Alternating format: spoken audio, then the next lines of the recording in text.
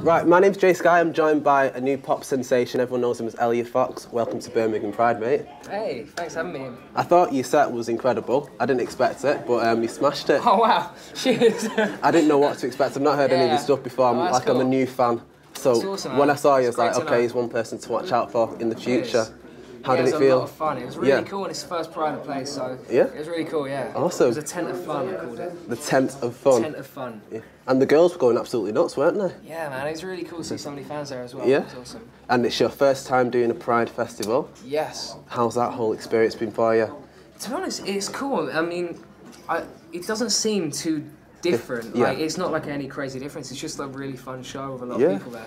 Okay. I saw before in the corridor you're good mates with Conor Maynard. Yeah. What's it like to see each other's careers progressing so well? It's really cool, man, and I think it's really cool to kind of have friends that you can kind of be inspired by as well, and that's always good. Would you ever possibly collaborate with him in the future if that avenue opened up, or is that? Yeah, for sure. I mean, you know, I'm willing to do many things, like, you know, definitely. I saw a cheeky little smile. I saw it too.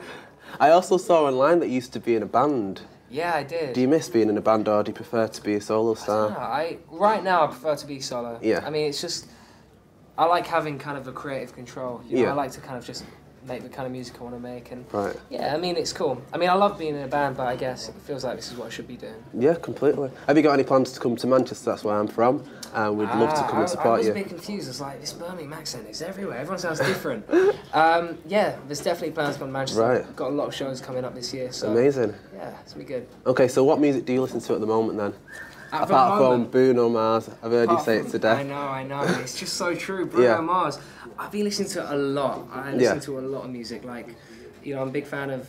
There's this new guy called Kid Ink. Yes, incredible, right? You like his track with Chris Brown then? What, Show Me? Yes. Yeah. Man. Every Saturday night, that is the tune in Manchester. So, do you need to party? That's where you need to be. His record, My Own Lane. Really that's it. That's the one. You can tell I'm kind of into everything. Like, I like so much different music. Yeah. What's been your highlight so far then in your music career for you personally? My highlight.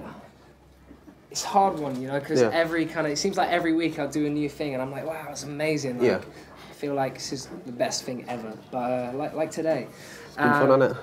But I think it must be like doing a set at the O2 Arena. That'd be good, right?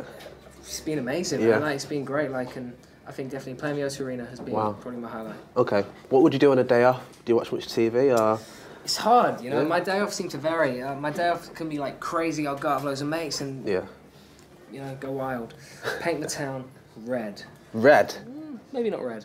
Maybe like a yellow or purple, I don't know. But I don't know. I mean, some days I just literally just chill out. I just chill out at home and I just watch Cardinal Burns or something. I don't know.